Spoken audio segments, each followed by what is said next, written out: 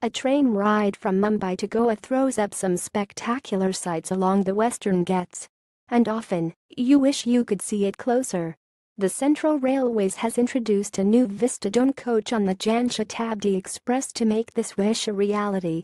This special coach will have a see-through glass roof and windows, rotatable chairs and hanging LCDs offering a panoramic view of the surroundings.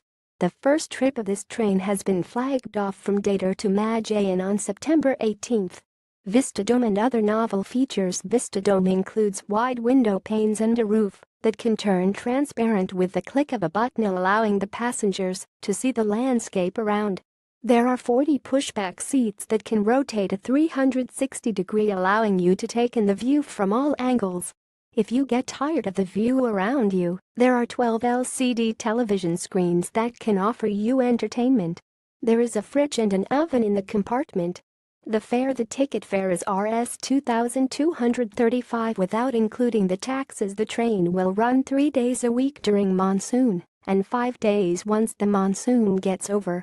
The Jan Shatabdi Express will start from Dadar at 5:25 a.m. and reach Majayan at 4 p.m. the same day. Read more latest from Travel News.